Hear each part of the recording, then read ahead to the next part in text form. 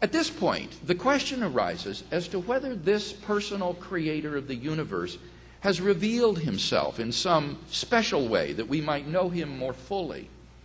Well, Jesus of Nazareth claimed to be just such a special revelation of God, the God of Israel, whom Jews worshipped as the only true God and the creator of the universe. And Jesus validated his claim by his resurrection from the dead. Now, most lay people think that the resurrection of Jesus is something you just believe in by faith or not.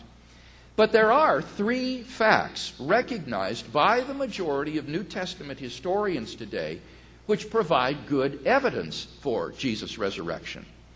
Fact number one, on the Sunday after his crucifixion, Jesus' tomb was found empty by a group of his women followers. Among the many reasons which have led most scholars to this conclusion are the following. One, the fact of the empty tomb is multiply and independently attested by early sources.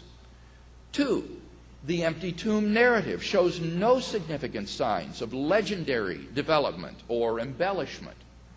Three, the fact that it is women whose testimony was regarded as worthless rather than men who are the discoverers of the empty tomb supports the historicity of the empty tomb narrative.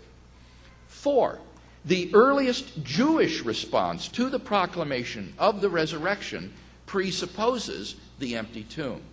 I could go on, but I think enough has been said to indicate why, in the words of Jakob Kramer, an Austrian specialist in the resurrection, and I quote, "By far, most scholars hold firmly to the reliability of the biblical statements concerning the empty tomb."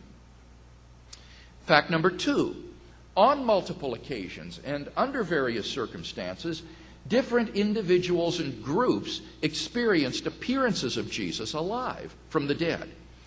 This is a fact which is universally acknowledged by New Testament scholars for the following reasons.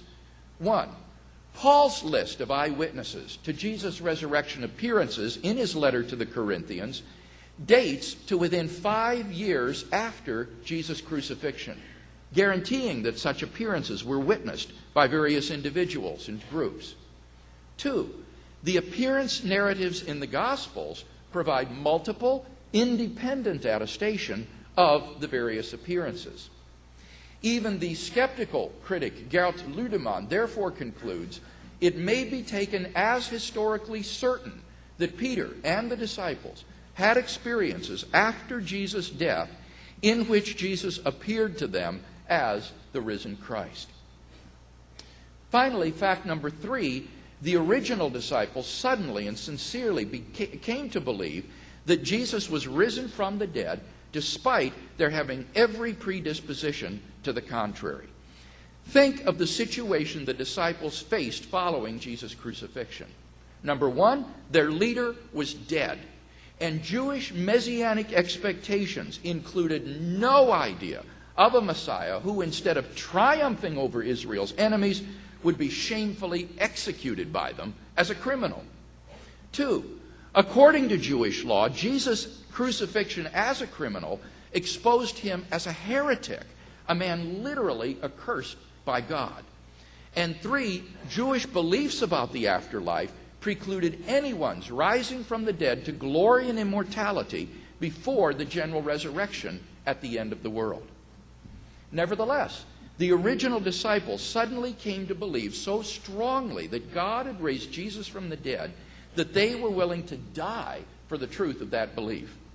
Luke Johnson of Emory University states, some sort of powerful, transformative experience is required to generate the sort of movement earliest Christianity was.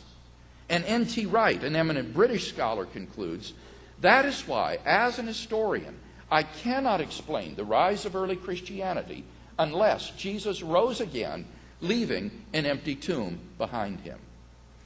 In summary, then, there are three facts agreed upon by the majority of scholars who have written on this subject: Jesus' empty tomb, his post-mortem appearances, and the origin of the disciples' belief. Down through history, various naturalistic explanations of the facts have been offered. For example, the conspiracy theory, the apparent death theory, the hallucination theory, and so forth. Such hypotheses have been almost universally rejected by contemporary scholarship. Given the failure of all naturalistic hypotheses, I think we're justified in inferring that the best explanation is the one given by the eyewitnesses themselves. God raised Jesus from the dead. The rational man can hardly be blamed if he concludes that on that first Easter morning a divine miracle occurred.